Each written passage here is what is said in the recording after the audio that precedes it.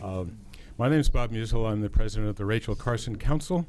I am also a board member of EESI, the Environmental and Energy Study Institute, and we're very happy to welcome you all here today. We have an outstanding panel on decommissioning nuclear power plants.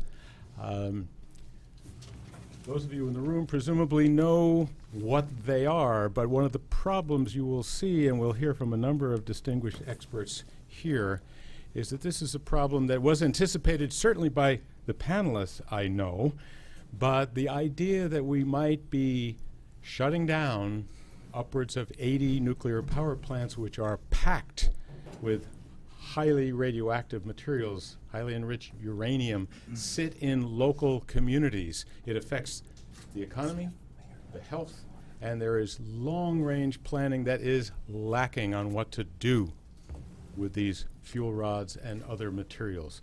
So what we're going to be doing is taking a look, first of all, at what is out there, where they are, why they're dangerous. Then we're going to take a look at some of the options for what to do with them, which range from on-site to moving them around. Our panelists will talk about that. And then we have folks from Zion, Illinois, the mayor, who are wrestling with the problems already of having a closed nuclear power plant in their community. And we also have a leader of the Shoshone who will also be talking about some of the problems connected to Native Americans and their rights. Well, before I introduce everyone, I'm going to start in one more quick announcement. You can get all of the materials for this briefing, the slides you will see, and other materials at the EESI website, www.eesi.org. For those of you who live tweet, there we are at EESI Talk. And we're also very happy to be broadcasting on C-SPAN this afternoon. And there will also be a webcast that will be available permanently on the website of EESI. So tell your friends they can start tuning in, or later on when we're done, you can get all these materials in an important topic. I want to begin then with laying out an overview and some of the problems with Mr. Robert Alvarez. Bob Alvarez is one of those who has been following nuclear power plants for a long time. He is the former senior policy advisor and assistant secretary of energy, and has many, many other credentials to be addressing these subjects. So I want to begin with Mr. Bob Alvarez, formerly of the Department of Energy. Bob? I'm recovering from the Department of Energy. What I'm going to talk about here are mostly predisposal issues associated with nuclear power plants. After about, and especially the spent fuel aspect of it, which is really the most significant, long-lasting problem facing the closure of power plants. You know, as you know, nuclear power plants are no longer just about generating electricity. They've become major, large-scale radioactive waste management operations. And after about 60 years, the United States has generated roughly 30% of the total global inventory of spent nuclear fuel. By far the largest. There are about 80,150 metric tons at about 125 sites, 99 which are operational. Why should we be concerned about this? As I've said, mainly because this is material which is considered some of the most hazardous material on the planet. And it is a unique material that is just sort of something that was totally new and unthought about until about the 1950s, when the United States government began to sort of ponder the subject of what do we do with these wastes. In 1959, Abel Woolman, University professor at Johns Hopkins, testified before Congress the first time they inquired into this subject. He said their toxicity in general terms, both radioactive and chemical, is greater by far than any industrial material which we have heretofore dealt with in any other country. He said, we dispose of waste of almost every industry in the United States by actual conversion into harmless material, Woolman stressed this is the first series of wastes of any industry of that kind where this disposal is non-existent. Spent fuel is essentially bound up in more than 244,000 long rectangular assemblies containing tens of millions of fuel rods. They in turn contain trillions of pellets about the size of a fingerprint tip, and they get irradiated in a reactor core for about 6 years. And after that, about 5 to 6% of that uranium is converted to highly radioactive material that ranging from half-lives of seconds to millions of years.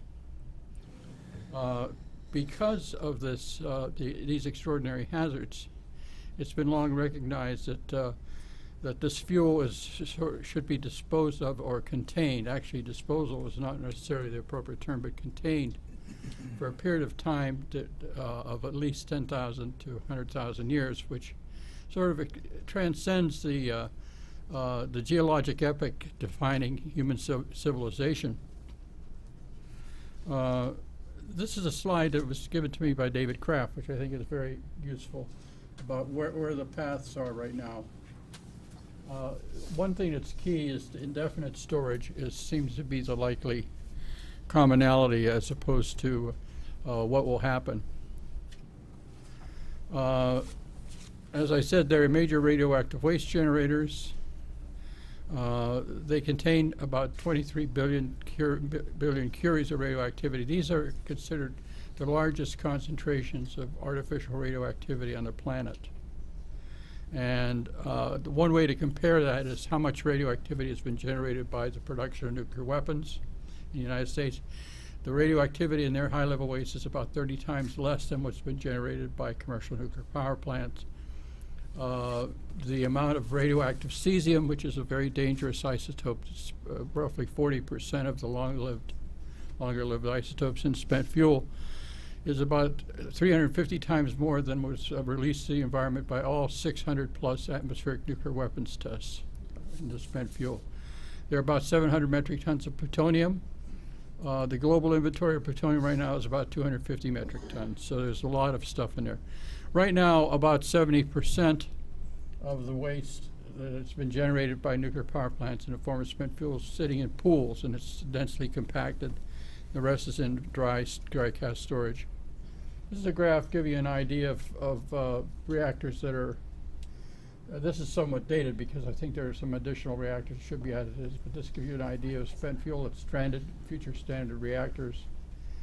We're looking at more than a quarter of the total spent fuel generated by nuclear power plants in this country now at stranded reactors or soon to be stranded reactors.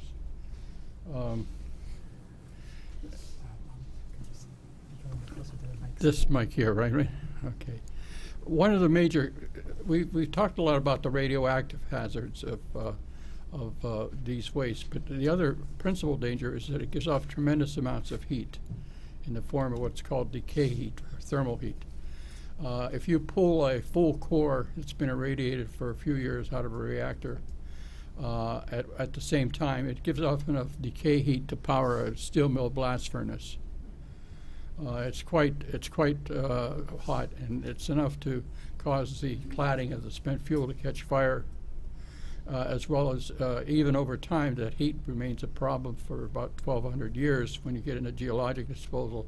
And the heat is so great it can actually destabilize the disposal medium that it's present in, so you have to deal with the issues associated with decay heat.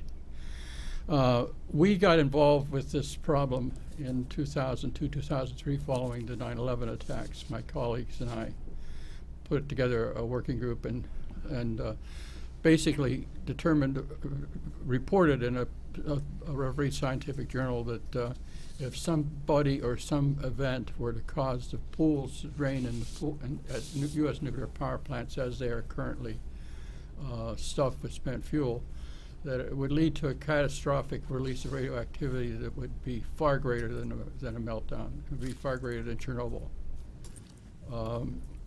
The Nuclear Regulatory Commission hotly opposed what we had to say. The National Academy was called in to referee our dispute. They came out with findings in 2005, which the NRC attempted to suppress and rewrite. But they basically agreed with us that you have to take this problem seriously. These spent fuel pools are holding about 4 to 5 times more spent fuel than their current designs allowed. And because of that, these spent fuel pools were never meant to hold this material longer than 5 years.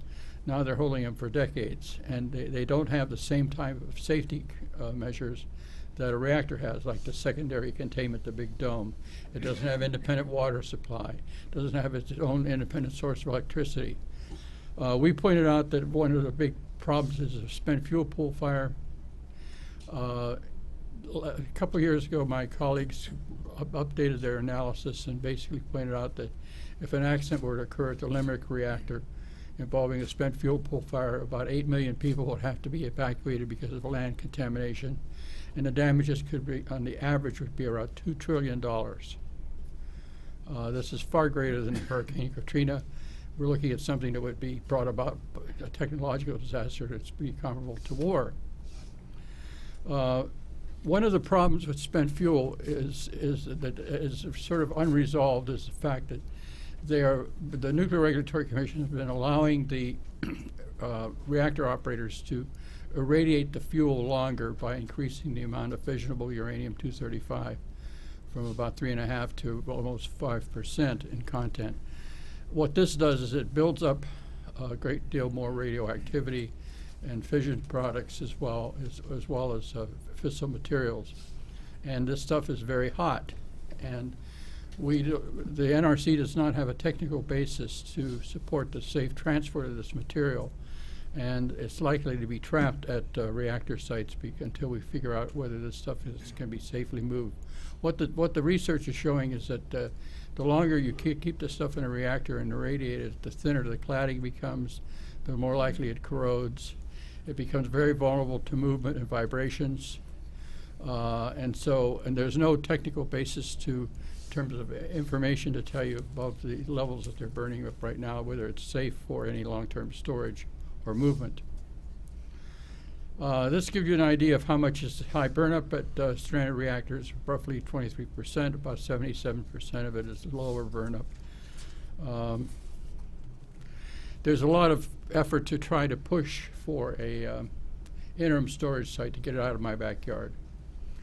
Hence, you have a lot of legislative initiatives that have been promoted over the last few years to do that.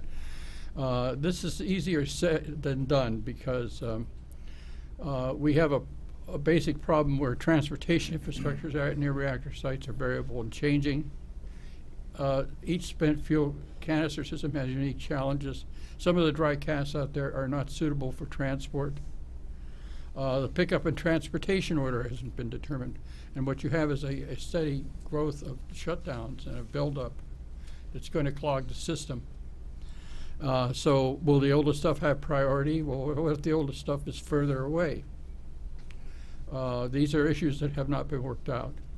And again, the high burnup material, which gives off a lot of thermal heat, may result in being trapped at sites for much longer periods than we've been led to believe. It could have a major impact because the transportation may, and certainly disposal will certainly involve repackaging of as many as 11,800 disposal canisters. Now, where is the money coming from? Under the Nuclear Waste Policy Act, the users of nuclear generated electricity are levied a user fee of 1 mil per kilowatt hour, and that is to pay for the search and the opening of a repository. It does not pay for the establishment of an interim storage site, the transport of that material to that site, the repackaging of the material for disposal. That is to be borne by the ratepayer at this time, although there is legislation that's been offered that would allow the DOE to assume title for a pilot program, but beware of that because that could turn into a down payment for a balloon mortgage. We're looking at expenses, things that have not been costed out in an adequate fashion. This is a rough graph. I'll give you a quiz on it when I'm done. To give you an idea of what it would cost maybe to to store some of the stranded spent fuel. So it gets up to about $3.8 billion, and this is DOE numbers. You know, the DOE has a great record of missing the target when it comes to cost inflation. Repackaging is one of the big issues that has not been dealt with. When they shut the reactors down, they remove the infrastructure to allow for repackaging, which are the pools. So, and a lot of these dry casks cannot necessarily be opened without some sort of infrastructure. DOE expects a repository to be open if the planets line up and Congress goes along with the licensing process for Yucca Mountain and everything. They have a ribbon cutting ceremony. They'll come up. They'll be able to open a repository maybe by 2048, and then after that, it'll take about 50 years to fill the repository. And you basically are looking at perhaps the repackaging of 80,000 small canisters. The costs, DOE has been looking at this, but you're looking at maybe $1 billion per reactor additional cost for repackaging. Uncertainties. I found this to be a very interesting quote. Indian Point Energy is hedging their bets when they issued their decommissioning report. This report should not be taken as any indication the licensee knows how DOE will eventually perform its obligations or has any specific expectations confirming that performance. So these guys are essentially on their own trying to make things up as they go along. So the basic approach undertaken in this country for storage and disposal of spent fuel needs to be fundamentally revamped. We need to address the vulnerabilities of storage and spent fuel pools. I think they need to be rapidly thinned out. It'll take about 10 years. We estimate it would cost between $3.5 and $7 billion to do that. That would greatly reduce your hazards, your consequences. And instead of waiting for problems to arise, which tends to be the modus operandi of the regulators and the government, they need to develop a transparent, comprehensive roadmap of what the problems are for the public to understand. What are we talking about in terms of interim storage? How long will it take? How much will it cost? Otherwise, the United States will depend on these leaps of faith with regard to nuclear waste storage, and leaps of faith sets the stage for largely unfunded radioactive waste balloon mortgage payments in the future. Thank you very much.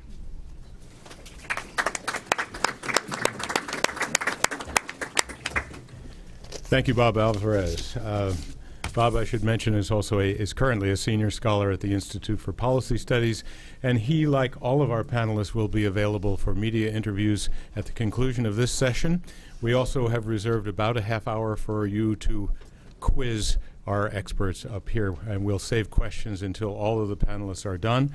Next, we have Kevin Kamps. Kevin is a nuclear waste specialist with the organization Beyond Nuclear. He also works with a number of other organizations and has been following these issues for a good deal of time. He's going to talk about some of the difficulties with storage options and also about some alternatives. One, for those of you who remember Bonanza, the 20th century TV program, called Hoss. It's all yours. Kevin. Thank you, Bob. There we go. Okay. So I apologize in advance. I'm going to have to skip some slides, but Bob's done a great job on the pool risks, for example. So I will fly through the images, but I'll try to hit some main points during my talk. One is that we oppose not only the current risky pool storage, but also the inadequate dry cask storage. And that's why we're calling for hardened on-site storage, a significant safety upgrade and security upgrade to dry cask storage. We also oppose the Yucca Mountain dump and centralized interim storage and the unnecessary high-risk shipments through 44 states, many major cities, and 75% of U.S. congressional districts that are a part and parcel of that plan. And I'd like to start by pointing out that today, July 16th, is a day of infamy in New Mexico and nationwide because of the Trinity atomic bomb blast of 1945, the Church Rock uranium mine tailings spill of 1979, and incredibly now, in its tone deafness, the Nuclear Regulatory Commission's announcement of the beginning of the licensing proceeding for the centralized interim storage facility targeted at southeast New Mexico, Holtec, Eddie Lee Environmental Alliance. We have a September 14th legal intervention deadline, and believe you me, the environmental movement will show up for that deadline in opposition to this environmental injustice. And so, yes, empty the pools into dry cask storage, but as you'll see, we are calling for significant safety and security upgrades on the dry cask storage. So just to give you an idea, and Bob already touched on this, if a pool had caught fire, and one nearly did at Fukushima Daiichi, it was sheer luck that it didn't.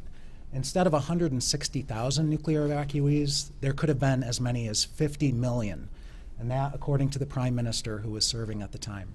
He said it would have been the end of the Japanese state. And the pool risks in the United States are greater than those in Japan because our pools are packed more densely. So other risks of pool storage are leakage into groundwater and surface water, as has been going on at Indian Point, upstream on the Hudson from New York City for decades at this point. And also the risk of heavy load drops. Even the transfer out of the pools is high risk, has to be done very carefully. We've had near misses in Minnesota, we've had near misses in Michigan, and in Vermont with stuck cranes and slippage of cranes. So this gives you an idea of what dry cask storage looks like. Vertically oriented dry casks, horizontally oriented dry casks. And there have been major issues around the country since dry cask storage began in 1986. Just a few examples. This is multiple cask designs and models. This is multiple sites. Seal leakage at at Surrey, Virginia, where if you lose the inerting heat transfer medium, the helium gas, you can overheat the nuclear fuel inside. Cracking of containers, as at Palisades in Michigan. Hydrogen gas generation, explosions and fires, as at Point Beach in Wisconsin. The list goes on and on. Faulty shims, as at San Onofre, California, just recently revealed. We had that problem at Palisades in Michigan, where I'm from, as early as 1994. And so I mentioned hardened on-site storage. These are the gentlemen who conceived of it and gave it its phraseology. Dr. Arjun Makhijani of Institute for Energy and Environmental Research coined the phrase hardened on-site storage. Dr. Gordon Thompson, commissioned by Citizen Awareness Network of the Northeast, wrote a report in January 2003 called Robust Storage. We have a statement of principles for safeguarding nuclear waste at reactors that should be in your packets. And by the way, I will post this at the Beyond Nuclear website, beyondnuclear.org, with detailed explanations of these and links to these documents. We have over 200 groups in all 50 states signed on to these principles. And we've been calling for this since 2002, actually. It's been a long time. We've been calling for this, and it's falling on deaf ears in the U.S. federal government and the nuclear power industry. So significant upgrades to safety and security are required. And one point I'd like to mention at the end there is to prohibit reprocessing, the extraction of plutonium from high-level radioactive waste, which Holtec in New Mexico plans to do if they can get away with it. So this is one state's example of the groups signed on to these principles, and some of those groups helped organize today, so thank you very much for that. So on the left there you see a graphic representation of hardened on-site storage by Dr. Thompson as compared to the bowling pin dense configuration, which is a high security risk if attackers were to show up with anti-tank weapons, for example. So fortifications are necessary. And I should add that some sites are not appropriate for on-site hardened storage. A place like Prairie Island, Minnesota, which is the home of the Prairie Island Indian community, a floodplain in the Mississippi River.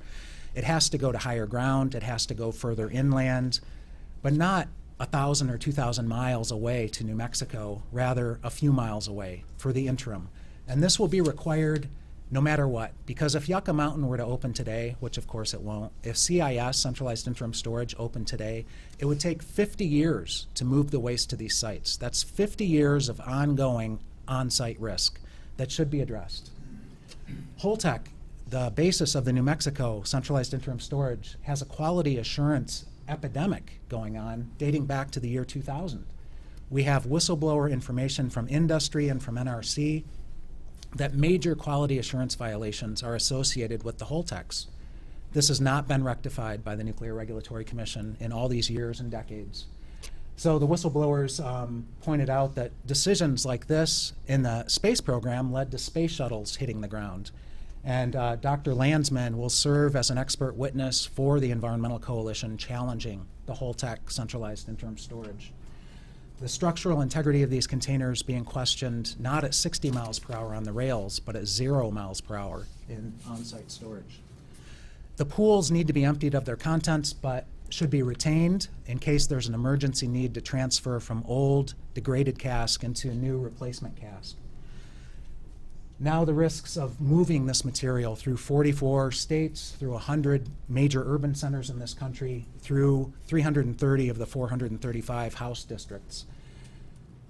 This gives you an idea of the layers of protection, but are they robust enough for severe accidents? And I should point out that centralized interim storage would make these much nearer term risks. So there has been talk, it's now delayed, of 2021 for pilot interim storage, of 2024 for full scale. And why are these sites in the Texas-New Mexico borderlands being targeted? Because the attitude is this is a nuclear sacrifice zone. You have a national low-level radioactive waste dump in Texas at Waste Control Specialists. You have the WIP site, Waste Isolation Pilot Plant in New Mexico for plutonium from the military disposal. You see a 2014 industrial fire at WIP, followed a few days later by a plutonium release to the environment that was supposed to be impossible. And this site in Texas is near or above the Oglala Aquifer. These are not appropriate sites. It's not a nuclear sacrifice zone. There are large Hispanic communities there.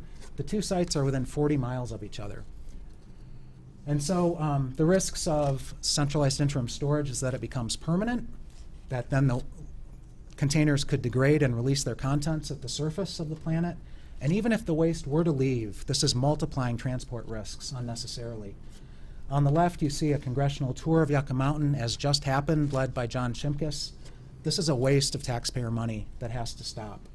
And our joke about the Yucca dump is it's a mutant zombie with 6 toes on either foot, and you see one of the toes twitching. 1,000 environmental groups have opposed the Yucca dump for a generation, and will continue to do so. This gives you an idea of all the states impacted by road and rail shipments. This map shows you how intense those shipments are in a state like Illinois, where most of the shipments are actually from reactors in other states moving through. And then as you get further west, and especially in Utah and Nevada, the worst of the transport impacts.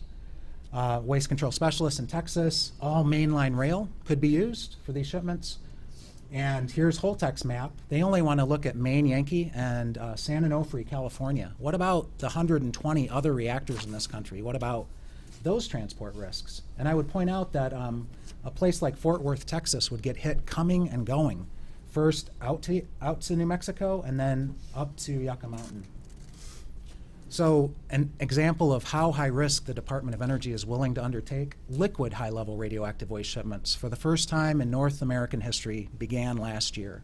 There needs to be congressional oversight, and we thank Senator Gillibrand and Representative Higgins for questioning this very high-risk behavior through their state.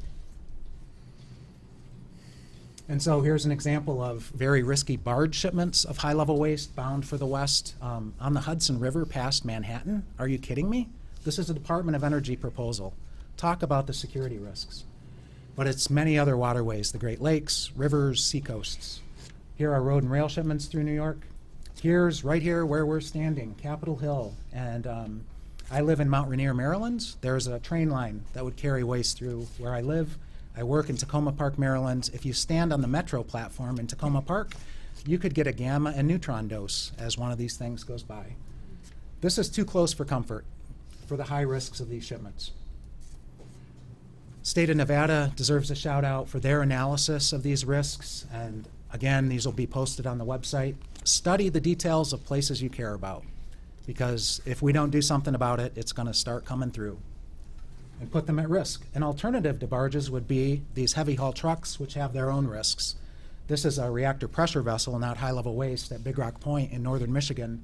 They had several incidents in 2003 during this heavy haul truck shipment to get it to a railhead and put it on a train. This is Interstate 40 in Oklahoma in the spring of 2002, just as the Yucca votes were happening in Congress at the time. the underwater submersion design criteria for these containers is dangerously inadequate. And so too the high temperature, long duration fire risk scenario. A July 2001 underground tunnel fire in downtown Baltimore. And Dr. Marvin Resnikoff of Radioactive Waste Management Associates studied the details of this fire, asking the question, what if a Holtec container had been in that? And his conclusion was it would have failed, it would have released at least a fraction of its contents, and large numbers of people would have been injured by that. It would have cost $14 billion to clean up the mess. The risk of attacks. These containers are not designed to withstand anti-tank missiles. Shimkus himself at a congressional hearing said it's hard to fire a TOW anti-tank missile. It would be hard to hit one of these shipments with such a 40-year-old weapon system. Well, attackers would probably be trained in their use, and they are designed to hit Soviet tanks that go 37 miles per hour. And so these shipments would slow down in a place like south side of Chicago. A very large fraction of shipments would go through there, and they could be hit. And there have been upgrades to these anti-tank weapon systems over the decades. So these are where the radioactive poisons go if there is a breach of a shipping container to different organs and tissues in the human body, depending on the isotope. Even if there's not an accident, incident-free routine shipments still emanate gamma radiation and neutrons at a rate of 10 millirem per hour at a distance of 6 feet. That's why we call them mobile X-ray machines that can't be turned off, and they cause harm to people nearby. That's 1 to 2 chest X-rays per hour. If the shipment happens to be contaminated externally, France has had hundreds of these documented, sometimes 500 to 3,300 times permissible dose rates. The United States has 50 documented examples of this. It would cause more harm to people nearby. This is Fred Upton, who's long advocated for the Yucca dump. Shimkus has now taken the lead. H.R. 3053 passed the House on May 10th, is now over on the Senate side, would increase the allowable amount to be buried at Yucca, would gut the licensing proceeding, is non-consent based in violation of the Blue Ribbon Commission's final report, and is adamantly opposed by the environmental movement of the United States. It's ironic that Upton supports these ideas because barge shipments on Lake Michigan could put at risk the drinking water supply for 40 million people downstream in 2 countries and a large number of Native American First Nations if just one of them goes down and leaks. Again, the irony for Congressman Shimkus is that thousands of shipments of high-level waste from other states would pass through Illinois, including on the south and west sides of Chicago, bound for the west. On the Senate side, you've got Senate Energy and Water Appropriations, Alexander and Feinstein, that are more interested in centralized interim storage, it's fair to say. And the irony of that is, what would that mean if San Onofre's waste were to be rushed into transport through the heart of Metro LA? We are not ready for this. Nobody even knows about this. Transport communities along the corridors involved do not consent to these risks. And we're now closer to 80 years into this mess. We need to stop making it. We need to harden on-site storage. We need to stop pursuing these dead ends at Yucca Mountain and centralized interim storage and prevent these risky transports. Thank you.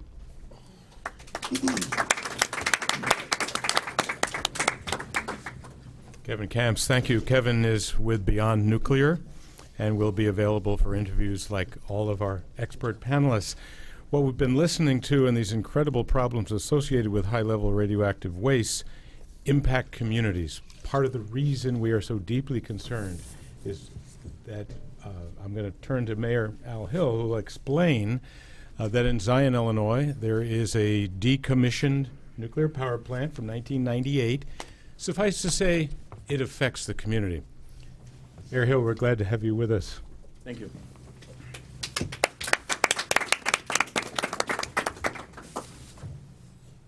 I do have to get my glasses on. I'm getting older. Things change.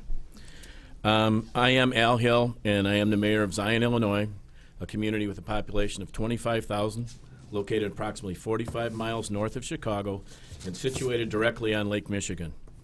I am not an expert on nuclear power or fuel storage or transportation, but I would like to share with you our experience as a host to a nuclear power plant, as well as the decommissioning and fuel storage process. The Zion nuclear power plant was licensed by the Nuclear Regulatory Commission in 1973 and operated from 74 to 98. Decommissioning is expected to be completed before the end of the year. We presently have 64 dry cask storage units on site in Zion. In 1968, the nuclear power was a new technology that was to provide low-cost electric power. This was good for Zion, good for Illinois, and good for our country. People in Zion understood that locating the power plant within the community and along the shores of Lake Michigan would entail some cost. There was an understanding that the community would give up 257 acres of lakefront property, that there would be an eyesore on the community that would be there a long, long time, that recreational access to the lake for visitors as well as local citizens would be severely limited, and an understanding that economic development opportunities associated with the lakefront would be severely inhibited. In exchange for the costs, there was an understanding that the Zion community would benefit from locating the power plant. Zion would benefit from the jobs created by the plant, that each taxing body would receive significant tax dollars from the increased equalized assessed valuation of the plant, and that when the operating license of the plant expired, there were 257 acres that would be returned to pristine condition and the property returned for development purposes. That was the deal.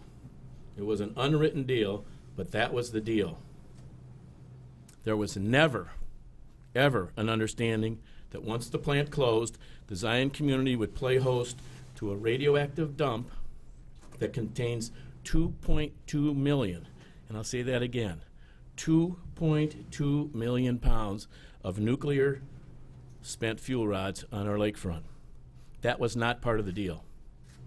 I speak for all the citizens of Zion when I say that we do not want to be a storage facility for radioactive waste. Our community is staggering. The closure and decommissioning of the plant has had a negative impact on local taxes, local employment, and our ability to maintain sustainable economic development. We were crushed by the loss of nearly half of our property tax base in 1998. When operating, the Zion Nuclear Station contributed over $19 million a year to the cost of local services. Today, they contribute slightly more than $1 million. Closure of the plant also saw the loss of 800 full-time, well-paying jobs. Estimates are that $42 million per year was lost from payroll to Zion and the surrounding communities. Without considering the safety of nuclear waste, when businesses are considering locating in Zion or making real estate investments, the nuclear waste presents a negative perception of our community. Plans call for development of the lakefront, and we are unable to attract investments to that, to what should be the most valuable waterfront land along Lake Michigan. The City of Zion Comprehensive Plan calls for the development concepts that are intended to preserve and enhance the natural areas and to create economic opportunities through new housing, educational, and tourism uses. The lost opportunity for economic development on the lakefront property is one of the most difficult realities for our community. With the 2010 scuttling of the Yucca Mountain program, we are not naive enough to believe that the rods will be removed anytime soon. We therefore believe that our community should be compensated. We also believe that the federal government should do the compensating. In 1982, the United States Congress enacted the Nuclear Waste Policy Act, which was intended to begin the process of disposing of nuclear waste. The act contains a section entitled Interim Storage Fund. This section references impact assistance, which says that, and I paraphrase, the Secretary shall make annual payments to a state or appropriate unit of local government or both in order to mitigate the social or economic impact occasioned by the establishment of subsequent operation of an interim storage capacity within the jurisdictional boundaries of such government. Impact assistance could be as high as $15 per kilogram of spent fuel. Payments made shall be allocated in a fair and equitable manner with a priority to those states or units of local government suffering the most severe impacts. I can't imagine any government anywhere that will suffer more severely than the Zion area communities. We're talking about Lake Michigan, lakefront property that is valued at a fraction of its fair market value because of 1 million kilograms of radioactive waste stored on the shoreline. Zion has never been asked about and never contemplated or consented to converting the decommissioned site to an indefinite and long-term nuclear storage facility. The intent of the 1982 federal regulation is clear, that communities will suffer social and economic impacts if they are designated as interim storage facilities, and that they should be compensated. Senator Tammy Duckworth and Congressman Brad Schneider have introduced legislation in the 115th Congress that would go a long way to make affected communities whole. The legislation will not only apply to Zion, but other communities throughout the United States that are experiencing the decommissioning process. The act is called, you got to bear with this one, Sensible Timely Relief for America's Nuclear District Economic Development Act of 2017. And that all goes out to stranded, and it talks about stranded nuclear waste. These are H.R. 3970 and S. 1903. I am hopeful that this legislation will successfully pass both houses of Congress. This is an issue that should receive bipartisan support. Nuclear power plants are located in both Republican and Democratic districts. I am hopeful for what this legislation will do for Zion, for the Zion community. I am particularly hopeful of what it will do for all communities across the United States that are presently hosting nuclear power plants. Every one of those plants are facing decommissioning and the spent fuel storage issue. I hope that the legislation will help those communities avoid the pitfalls that Zion has had to deal with and is still dealing with 20 years after closing. I want to thank you for your time and your attention, and I also want to thank you for the opportunity to share our experience with you. I do want to say that I have, because of time factors, I've kind of glossed over the details of what's happened in our community. But if any of you have any questions afterwards, I will be happy to go into details on housing values and the like, things like that, since this has happened. So, thank you. Thank you very much, Mayor Hill. Our next speaker has an extremely long, I don't want to say exposure to nuclear issues. Many of us are not familiar with the health effects and what these things can do to individuals. But our next speaker, Ian Zabarte, is the principal man of the Western Bands of the Shoshone Nation of Indians. He's secretary of the Native Community Action Council. That's a party withstanding in NRC docket number 63001 of Yucca Mountain. And he has extensively studied the health effects and is deeply concerned, based on the science, that Native American populations are not protected by any of the plans around Yucca Mountain and elsewhere. Thank you. Good afternoon. My name is Ian Zabarte. I'm the principal man of the Western Bands, the Shoshone Nation of Indians. I'm also the secretary for the Native Community Action Council. We are a party withstanding in the Atomic Safety Licensing Board proceedings on Yucca Mountain. We have three primary contentions. First, ownership. Treaty of Ruby Valley of 1863 is in full force and effect, and Western Shoshone title remains unextinguished. That is our primary contention in the Atomic Safety Licensing Board. And even with the Department of Energy using the Bureau of Land Management's master title plats, which are the land status record of the United States government, the Department of Energy cannot prove ownership, and the Nuclear Regulatory Commission does not adjudicate title. Our other contentions are, based on our past exposure from fallout in weapons testing, we cannot endure any increased burden of risk from any source. That includes fracking radiation, that includes coal ash radiation, or any high-level nuclear waste that would be transported or stored in our country. Our final contention is water right, which is water which is necessary. We view it both spiritually and as a property right. And those are our three primary contentions. If you want to ask me more about it, you can go to our website, which is nativecommunityactioncouncil.org, and all of the information is there. Thank you.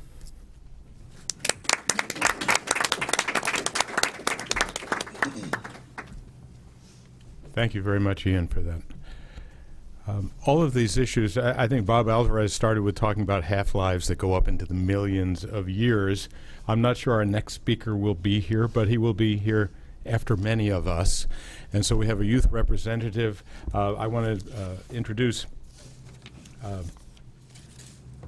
he is, Jackson Hinkle. He's a graduate of San Clemente High School, member of San Clemente Green, a regional youth director of Earth Guardians, organized a youth-led campaign that led to the removal of plastic water bottles from over 60 campuses. And he's also, interestingly, since we're here to talk about policy, politics, and how to solve these issues, he's the founder of the Orange County Students for City Council, a coalition that is currently recruiting, mobilizing, and supporting progressive students to run for city council positions. So we're glad to have you here and representing. Thank you all for having me. And before I begin, I just wanted to say how great it is to see so many young faces in this crowd. In this movement, you don't see a lot of young faces, but just know this is your future, this is your children's future, their children's future, and so on. So if you don't remember anything else today, take that with you. So my name is Jackson Hinkle. I'm 18 years old. I am representing San Clemente Green here today, and I'm also representing the voices of future generations.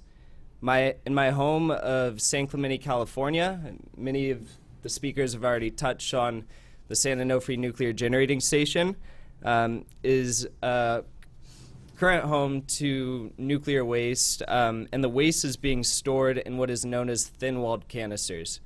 Thin-walled canisters are widely used across the United States, but not so much in other countries. They're 5/8 of an inch thick. They can't be monitored for cracks, repaired if there was something to go wrong with the canister, and they can't be transported. There's many problems with that when you're dealing with nuclear waste if you just kind of gloss over what I just said. In addition to all those things, moist marine salts and potassium chloride that's found in New Mexico can cause corrosion and cracks in these canisters. Once a crack starts, it only takes 16 years to grow completely through the wall, according to the Nuclear Regulatory Commission. The president of Holtec, the manufacturer of the canisters used near my home of San Clemente, California, has even admitted that it is not feasible to repair canisters, even if you could find cracks. He stated that as much as a microscopic through-wall crack in a canister will release millions of curies of radionuclides into the atmosphere. We can no longer treat this catastrophic issue as a minor inconvenience, and we can no longer kick this radioactive can down the road. Moving forward, what we need to do is oppose consolidated interim storage bills, such as HR 3053. We must require a high priority project to move existing nuclear fuel from thin-walled canisters to thick-wall casks. And lastly, we need to find the safest location to store thick-wall casks and reinforce buildings for additional environmental and security protection. What many people fail to see or seem to ignore is the fact that the mismanagement of nuclear waste doesn't only pose issues for future generations and far down the road. It's going to affect us right now, and it already is affecting us right now. And it's going to continue to affect us if we don't deal with it properly. So thank you for having me.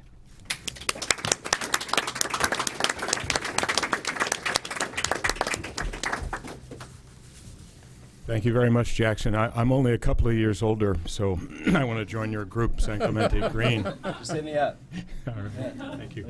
Let me know. Last but not least, our final speaker is Geoffrey Fettus. He's a senior attorney with the Natural Resources Defense Council, NRDC, with their Energy and Transportation Program. He's won cases before the Nuclear Regulatory Commission, a successful challenge to the wonderful EPA radiation protection standards for the proposed Yucca Mountain Nuclear Waste Repository. I remember testifying on those. It's a somewhat absurd exercise.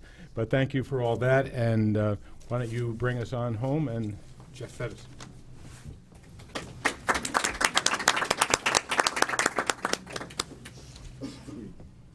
Get to the right slide. Here we go. How's the sound? Good? My name's Geoff Fettus. Thanks, Bob. I'm a senior attorney at NRDC, and I'm going to turn to unlike my colleagues here, I'm going to turn to a slightly more practical set of discussions, and they've done a good job of setting up a lot of the risks and the realities of what we face. But I want to turn to a few things that are going on right now and why I think this briefing is so well timed for Congress to start considering. First, again, this is all on the EESI website. This is coming. This is the trajectory slide that we have. In the last several years, 6 reactors at 5 plants have closed, either for economic or safety-related reasons. 2 close in the next several years are at least 7 reactors at 5 plants. And there are only 2 under construction right now, and the trajectory of those are at best uncertain. 2 got canceled this past year in South Carolina, new build AP1000 reactors. So whatever one's position is on issues related to nuclear power, and whether or not one submits to the idea that 80-year licensing is a reality, there is a downward trajectory, and decommissioning is coming. And I want to also just caution you right at the outset that decommissioning really isn't just about the nuclear waste issues, although NRDC and myself in particular have a long and public history of testifying on the matters, litigating on the matters, and I'm happy to talk with any of you at enormous length about all of these things.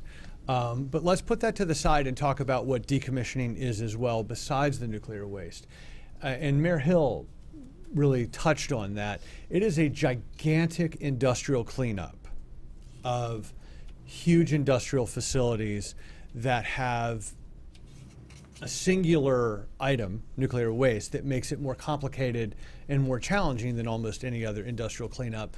But please make no mistake, you have profound amounts of piping, concrete, cleanup, extraordinary efforts that have to get done at these facilities that have been radioactive and used as industrial, with industrial chemicals as well, for decades upon decades. And let's turn to what that really means, and I'll update you on some realities. So a few years ago, the NRC, to its credit, and again, hell just froze over because NRDC just said that, but NRDC, to its credit, got started on working on a rulemaking to finally address many of the issues with decommissioning. They saw the wave coming because it was really apparent by 2015 that you couldn't miss it.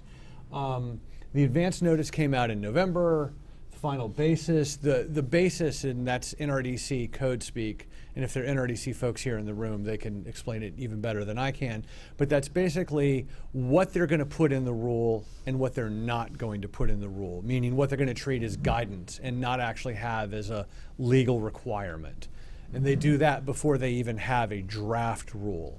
So they have a final basis that came out in November of last year, and now the NRC staff has submitted a draft rule to the commission for its consideration. I cannot tell you when the draft rule will come out for public comment, because that's up to the commission and the commissioners, the 5 NRC commissioners, and when they vote on it, send it forward or send it back to staff, and if they even make any changes. Again, that's up to the commission. It is our best guess that that rule will come out later this year, early next year. That is our best guess, but again, you're better served asking the NRC at that moment. The final rule will come out in either 2019 or 2020, presuming they fit that time frame. Now, you're thinking, well, we have all these decommissioning issues. Well, the NRC is doing a rulemaking to address all these issues.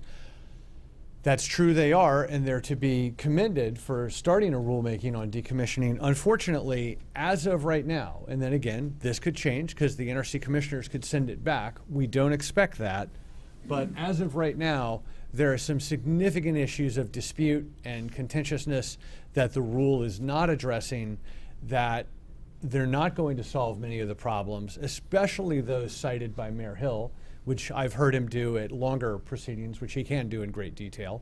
But let me briefly walk you through what some of these moments of contentiousness, issues of contentiousness are likely to be, and the fact that the NRC's decommissioning rule is not only unlikely to solve many of the decommissioning problems, this tsunami that is coming of massive industrial cleanup, but I think they're going to make it worse, and I think Congress is going to be called on, either through its legislative or through its appropriations powers, to start to solve some of these problems. So this is, I think, the start of this. So the first issue is the biggest one. Right now, when Zion or any other nuclear operator decides to end its licensed operations and move into decommissioning, it doesn't actually need to file a plan that the NRC approves. They basically just send the NRC a letter. And the NRC has essentially currently cedes its regulatory authority, and I think that will continue to be the case based on the draft rule that we've seen thus far. And that also comes along with a whole host of issues. When the NRC cedes that regulatory authority and doesn't keep regulatory requirement on you have to meet X environmental standards or Y cleanup standards, there's no opportunity for the state, for the local community, for any NGOs, for any tribes to intervene and say that's not good enough, or we think the cleanup should be better, or, for example, we think the cleanup should go faster or slower, or we'd like our already trained workforce to be a part of that cleanup. And right now, that segues into the state and local government role. When the decommissioning plan is not a requirement, and there's also no National Environmental Policy Act coverage of it, which means this is certainly a major federal action that affects the environment, how that cleanup will go, that's essentially put to the side by the current lack of rules and even by the proposed rule that we're likely to see this next year. That extraordinarily limits any state and local government role. So not only did Mayor Hill's folks in Zion not have a voice, future communities all around the country will not have a voice. And then again, this is truly a bipartisan issue. This is about those local and state voices. The community transition and workforce needs are also right now, because of the lack of any regulatory authority and the likelihood of the NRC to continue ceding that authority, right now, one of the things that can happen is there are 3 ways, basically, that decommissioning can take place. And I'll go nerdy for a second, but I'll take you with me. Way 1 is called decon, and that's what it just sounds what it sounds like. It's decommissioning, where within the first several years, the actual cleanup really starts going. And that's what happened with Zion, actually. They did get going and start on the cleanup and do the work and remove the concrete, break down the piping, dispose of things to licensed radioactive waste or other disposal sites, and actually do the cleanup. There is a lot of wisdom in doing that because you actually have already, that provides a transition for workforces that are inevitably going to go down as reactors do close. It also, you have trained radiation health safety staff that's there. There's another way to do decommissioning that's also allowed under the rules, and more reactor operators are availing themselves of this, and it's called safe store. And safe store means, under the rules right now and under the likely proposed rules, reactor operators can sit on those sites for years upon years, decades upon decades, up to 60 years, which takes that extraordinary amount of viable commercial land out of the communities for those times. Needless to say, a lot of communities are very upset about this concept, as are a lot of states. The NRC has heard about that in great detail in the comments thus far, not just from NRDC, but several states. That goes to, why are some of those reactor operators doing that? Well, sometimes they haven't saved enough for decommissioning.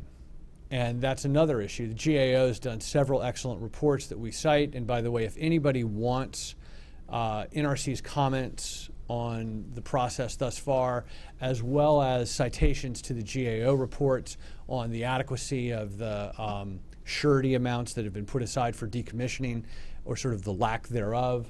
That's going to be a significant issue with this rule. Will the NRC require enough to make sure there will be enough to pay on the back end for this extraordinary cleanup? And then, of course, there are emergency preparedness issues. You heard a whole host of reasons today why those are necessary going forward, especially while we have fuel sitting in spent fuel pools.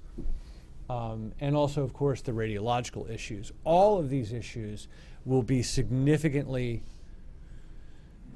we don't know what's going to happen, but the draft rule, as we've seen it thus far, does not look likely to solve any of these issues, and we think that means when the agency hasn't done it, it's likely to come back to Congress.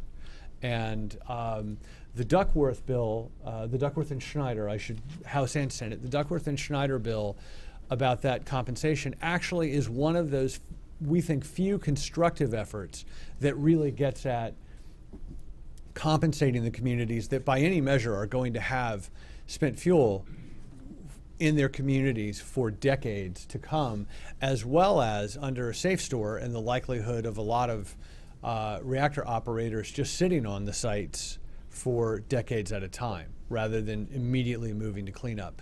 And one last thing, even when you do decon, just to not make sure I have any illusions here for those of you who are not familiar with the nuclear cleanup world, even when you do decon, the faster version, you're still not going in to be breaking apart reactor vessels for at least a decade or many, many years. So by any measure, these are going to be large, long cleanup processes. That was basically it, except to say, as a last note, the nuclear waste issues that NRDC has worked on and that you heard so much about today really should be seen as a separate issue where there's a national debate about how to solve these issues. And I'm happy to talk at length about that. What I'm very interested in Congress doing in the next few years on the decommissioning side of things is, one, making sure the communities that have these enormous burdens that by any measure they're going to have while these giant industrial cleanups start to move forward in place after place, is that those communities are well served by federal law, which means not just compensation, but also significant oversight on making sure the decommissioning process solves most of the issues, if not all of it. And right now, it's not going to. So, thank you.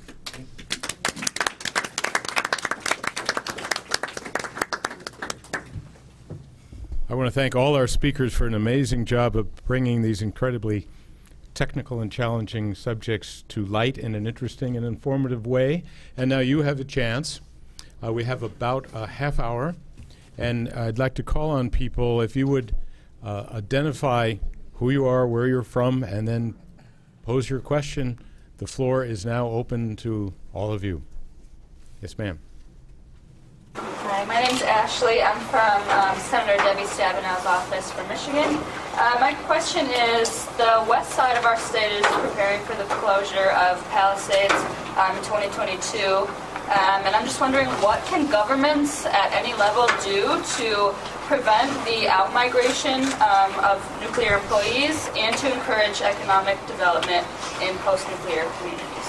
Thank you. Devin, are you? Well, just full disclosure, I'm from Kalamazoo, Michigan, and I've lived here for 20 years, but Kalamazoo is still home. We have said till we were blue in the face that, we have said until we were blue in the face that the workforce at Palisades, as Jeff just said, should be retained. They have the institutional knowledge of that badly contaminated site. They've had tritium leaks into soil and groundwater at that site going back at least a decade. There's drinking water for the adjacent Palisades Park community that is implicated by those leaks into groundwater, and the leaks that go into the lake are then a hazard for the drinking water in South Haven. So with the institutional knowledge of those workers, they should be the ones in charge of the cleanup for years or even decades to come, and there is a lot to clean up at that site. And the other major issue at that site is safeguarding and securing the high-level radioactive waste, many hundreds of tons, that is currently right on the lakeshore, 150 yards from the water, in violation of NRC earthquake safety regulations. That waste needs to be moved further inland to higher ground, out of any earthquake danger, out of any tsunami danger on the Great Lakes. And the workforce that's there now could be in charge of that. And in addition, we need to transition to nuclear-free, carbon-free electricity sources. And so workers could be, younger workers perhaps, once decommissioning is done, could be retrained to work in the solar industry, the wind industry, both of which have incredible potential in Southwest Michigan. Just look in South Haven. There's a major solar array over by Lake Michigan College. And then the lakeshore wind power potential is just tremendous. And so that's what we would say about that. I can also address that by, you wanted to know what could be done, and through our experience, we had no idea what could be done. Exelon kept approximately 150 workers on staff for probably 10 to 15 years. Many of the other highly trained, highly paid employees went to other nuclear power plants throughout the state of Illinois, and that's part of what affected our community. When people moved, the housing values in our community dropped tremendously. Not only did we lose the value of the plant, but we lost the housing values when people moved out. Many of them became abandoned, and we went from a community that had about 30% of our living units were rental units. Right now, and now this is with the housing crisis of 2008, after that hit also, we have 66% of our living units in town are rental units. And we have 3.8% of the population of Lake County, which is approximately 800,000 people, and we have 35% of the low-income housing vouchers in our community. And it has just put a stress on our schools, it's put a stress on our police and fire. It has just put a stress on a lot of the services that we provide. I'd like to add one quick thing to be very explicit. When you look at, and the unions have put this out in relation to the decommissioning rulemaking thus far, it's probably on the NRC website, or if not, I'll find it for you. But if you look at the likely drop-off of employment in allowing for the decon process, you have a slow glide path down. And there can be arguments as to where that glide path should be and what over time. But if you look at the likelihood of employment and what could happen to a community under aggressive use of the safe store option, where essentially the reactor operator simply mothballs things, it just drops like a stone. And that could be absolutely savage to a region, that we think the rules need to be thoughtfully structured to not allow that to happen. And that's not the way we're going right now. Thank you. In the back, but before we do that, I just want to ask our speakers, we have two options. We're doing multimedia and different microphones. If you stay at the panel, if you would just project out to the back, or if you're close enough to get to the podium, you could use this. Okay. It'll capture. It may be hard on that end, but thank you very much. Back there. Hi, I'll stand. My name's Hannah Vogel. I'm a senator at Markey's office. We saw in the proposed rule that was sent to the commission that they assumed that the on-site storage would remain there for 16 years. While we'd love to have a permanent solution in 16 years, we're a little worried that that's over-optimistic. And we're additionally concerned with the effects that climate change will have on some of the coastal storage. It's a problem we're having in the Pilgrim nuclear site. They're having they're putting on-site storage very close to sea level. And so I'm interested in kind of your take on the NRC storage proposal and the decommissioning rule, and whether you think they're appropriately accounting for piling impacts when they're doing these sort of forecasts. No. Specifically, there are two frustrating things, and I'm actually the guy that litigated it, so sorry. The NRC doesn't have to do a deep analysis of its long-term storage in the context of the decommissioning rule. It does so via its continued storage rule, which was unfortunately given validation by the DC Circuit in 2016. That said, they're going to have to continue to do NEPA analysis over the next several years on that continued storage rule, and that will be the vehicle to look at the issue of the viability of continued storage. And so I'm happy to talk with you about that later. They kind of separate out the issues that they have to address via generic rulemakings or generic analysis. And you would think that the decommissioning rule would address nuclear waste, but it really puts it to the side. And also the sea level rise issue will come up in a host of contexts, not least of which in the 80-year relicensing as well as long-term storage in coastal areas especially. So. Sorry, my quick follow-up to that as well is you mentioned that the dry cask storage is only meant for short-term. How short-term are the casks meant to be used? I think Mr. Alvarez mentioned that. They're licensed for 40-year periods. So that's, and they can be relicensed if they hold up. I think my general observation is that we are letting the symbolic quest for a disposal solution cart to basically put it in front of the safe storage horse. We lack a national storage policy. It's one of default.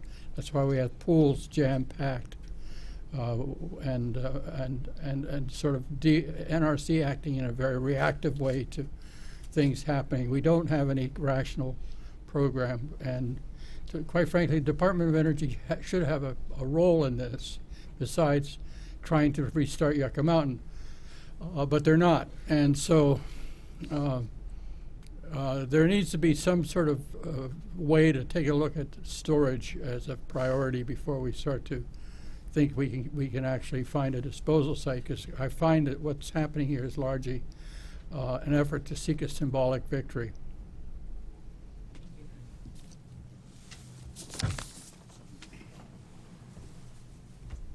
Regarding your question about the canisters and how long we really have with all of them, just north of where I live, there's Diablo Canyon, and there was a canister at Diablo Canyon that was only 2 years old that showed all the signs of cracking, but there's no way of actually checking to see if there is cracking, so that's a problem that the NRC has not dealt with in a good way.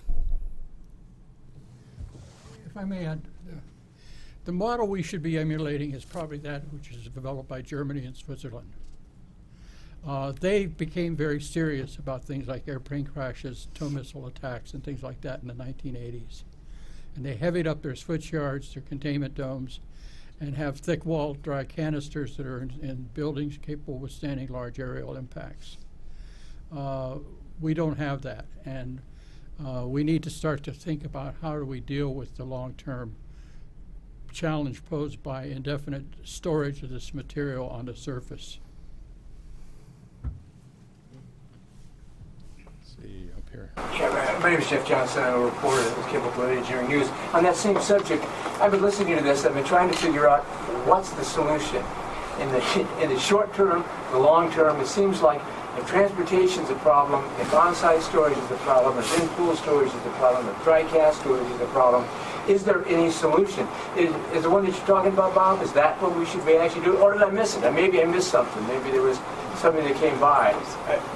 I'm happy to talk to NRDC's perspective. So it's just, we're not a monolithic group. You guys all agree. Right, no.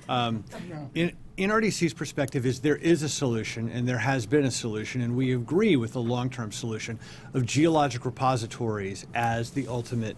I think Bob is absolutely right that we need to be girding for the long term in terms of interim storage and the idea of Haas and much, much more robust interim storage during the long pendency of time that we're going to need to get to repositories. We have, as just NRDC, aggressively pushed over the last decade an idea that we think can solve the institutional and technical challenges related to getting to a geologic repository, and that is, very simply, doing away with the environmental exemptions in the Atomic Energy Act, which is essentially allowing EPA in the states regulatory authority over nuclear waste. There would be one whale of a regulatory process once that happens, but once it's done, there could actually be a process where you could get to technically defensible and publicly accepted repositories, unlike the issue now where you're essentially telling the state of Nevada, you have no choice, you're just going to take it. And we have 50 years of evidence that that has not worked. And we know that the only safe place for this material, and it's not even that safe, we don't know it yet, but the only viable option is NRDC, and we're sort of in the grand consensus with most of our colleagues, is geologic repositories. We have to figure out about how to get there. It's not just finding a place, it's finding how to get there in a publicly accepted way. We think there's a serious way to do it, and I'd be thrilled to talk to all of you. But again, that's nuclear waste. The decommissioning issue, which I want to keep your eye on the ball here, is this gigantic cleanup that has a profound effect on community after community, congressional district after congressional district, Senate state concern, Senate state concern. So hold the two issues in parallel, but that's the... Okay. Kevin, did you want to add something? Just real briefly, I'll project better. You know, it's good news that Oyster Creek, New Jersey, the oldest operating reactor in this country, pushing 50 years old, a Fukushima Daiichi twin design, is about to shut down. And the good news includes the fact that as soon as the nuclear fuel leaves the core, you cannot have a reactor core meltdown by definition. But the risk moves to the pool and moves to the dry casks. And that's why we've emphasized hardened on-site storage as close to the point of origin as possible, but with rising sea levels, that may have to go inland and to higher ground. Not 1,000 or 2,000 miles out west to New Mexico for temporary storage, so-called, but a few miles inland. And so I would emphasize the good news of reactor shutdowns, and now the focus has to turn to, as Bob just said, securing and safeguarding these forever deadly, he mentioned a million-year half-life, another victory that Jeff won back in 2008 when EPA finally finished their court-mandated rewrite of the Yucca regulations, was an acknowledgement that Yucca would remain hazardous for 1 million years into the future. That's lowball. And in terms of deep geologic disposal, which is the end goal, there are some criteria that have to be met. Scientific suitability, environmental justice, legality, honoring treaty rights, consent-based siting, regional equity, transportation risk minimization. So we have a lot of work to do in this country, but I want to emphasize the good news of reactor shutdowns. Stop making the waste. Put a cap on this problem that grows by 2,000 metric tons per year. Great. We had a hand back there, and then we'll come up front. Sir. Yeah, this is Mark Richter, Nuclear Energy Institute. I do have one question related to decommissioning and the process. And first of all, thank you to the panel for being here today, because you've really presented, I think, a pretty broad spectrum of issues that kind of highlight a lot of the community concerns and regulatory concerns and those in the industry that are trying to meet them. And you point to the tremendous cleanup and waste management problem that's represented by decommissioning and some of the pitfalls and the challenges that are in front of us to do that. But in my mind, I'm trying to reconcile that forward-looking challenge with past history over decades where more than a dozen plants have decommissioned, I would argue safely, without any headline-grabbing, serious issues either from an industrial safety or nuclear safety standpoint. So I'm trying to reconcile, in my own mind at least, and maybe for those in the room, what has changed with time that brings us to this point today. Nice to see you.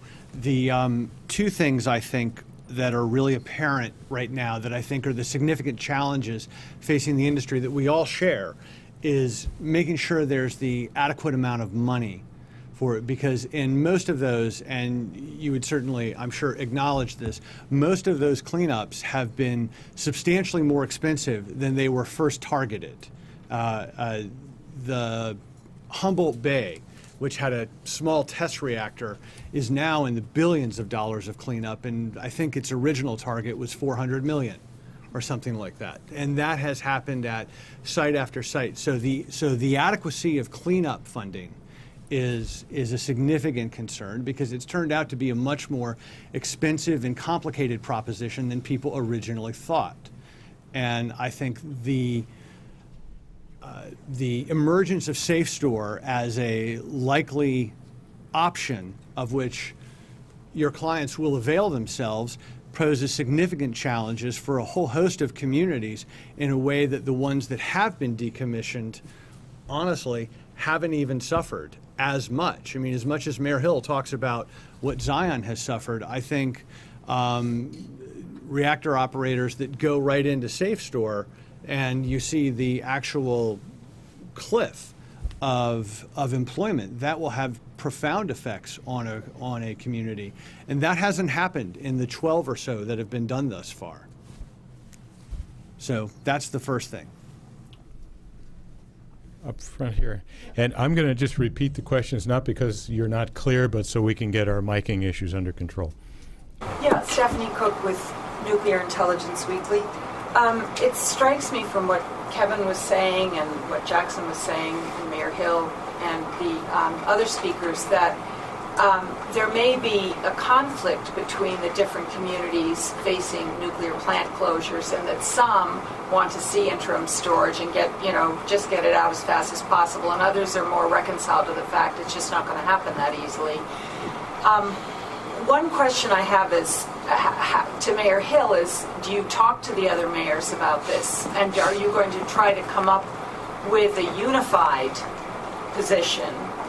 And secondly, how long would it be before any of you think that if this interim storage ever worked out, an interim storage facility, I think a date was mentioned, but how realistically, soon they talk about if the NRC licenses, if they could have it operating next, in the early 2020s. But what's the realistic date for interim storage if it ever happens? And what's the realistic date? We know 2048 isn't for permanent repository, but what is a realistic date? Okay. Let me just try for our, which basically this may expose differences between communities, some of whom want to deal with this on nearby, some want to ship it out. There may be differences on that. Do the mayors, Mayor Hill and others, talk about developing a comprehensive strategy or how to agree on this?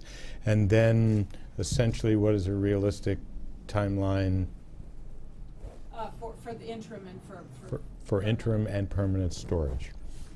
I can just address the question of whether we talk to other mayors, and there is a difference, I think, on what people would like to do. In our community, we would like it to be gone. We would like them to start taking it tomorrow. As I said when I was speaking, we're not naive enough to think that that's going to happen.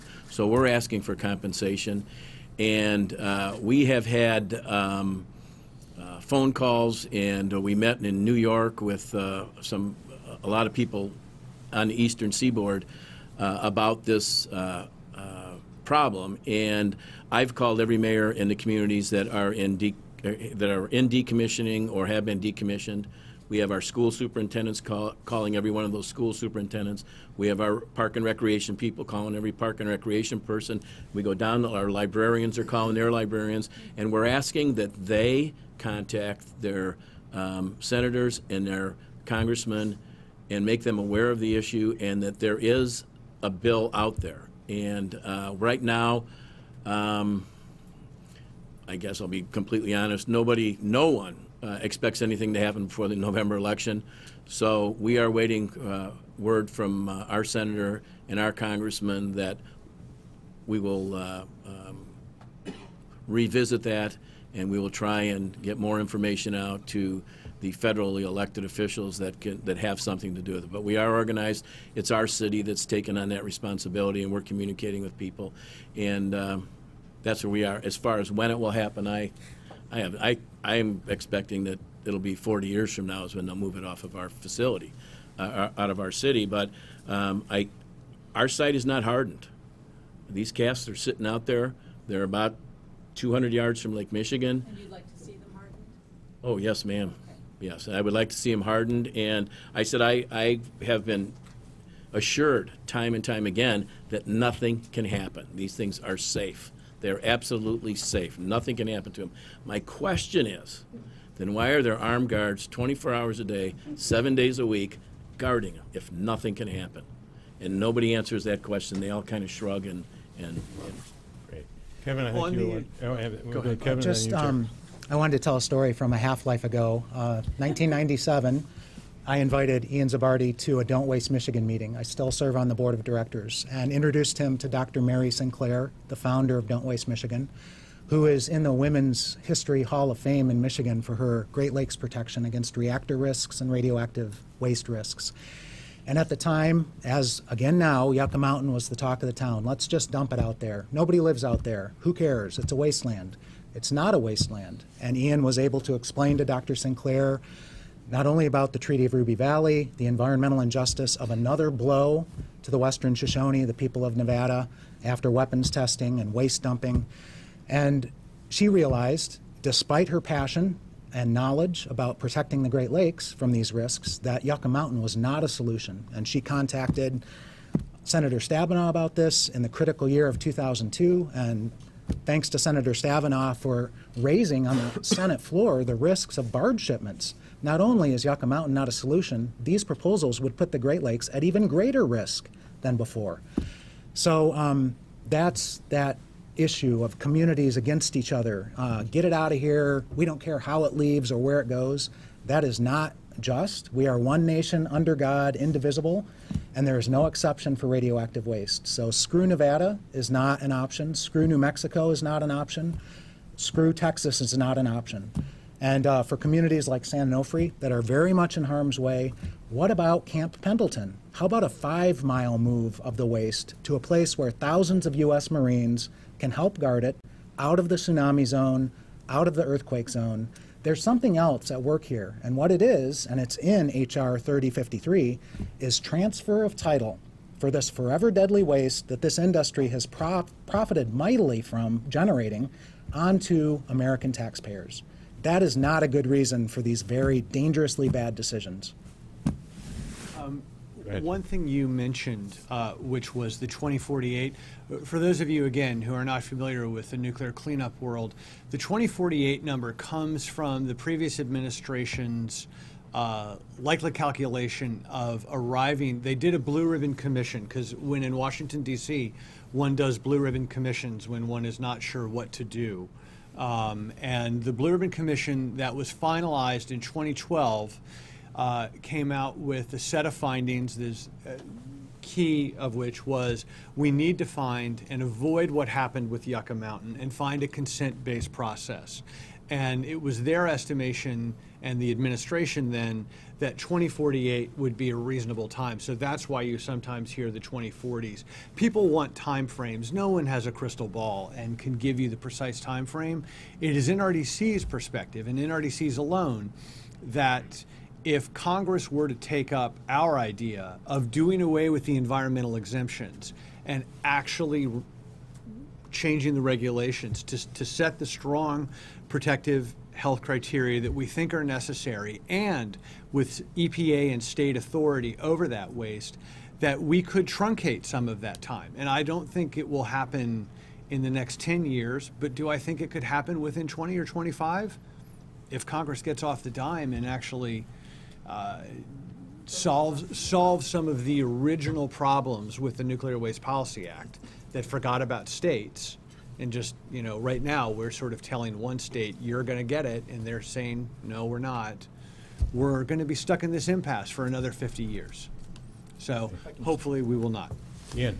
I just want to emphasize that Yucca Mountain is Shoshone property, recognized under the 1863 Treaty of Ruby Valley, and it's not going to happen. It's not workable. It's not doable because of that, and that is the likely reason why the application was withdrawn in the first place. But that wasn't argued in the case that came up. Yucca Mountain would be a ongoing research and development project. It's not a solution. It's in the biosphere. It's above the water table, and the original intent of deep geologic disposal was subsea bed below the water table. And what we're looking at Yucca Mountain is just a matter of time before that radiation comes out. And my people expect to be around in another 10,000 years with your help. So we see our food there, we see our resources there, and we need the pure water, pristine water, something that is very rare now on this planet. Pristine water is what we need for our survival. It's our religion. We practice these living life ways in relation to the land. It's our identity, and we expect to be there. So Yucca Mountain is not going to be a solution, period. Ian, thanks. That's about all the time we have. On a lighter note, I just want to be sure everybody understands that I don't want to screw Texas or New Mexico or Nevada. We understand. We would like to be compensated. So. That's great.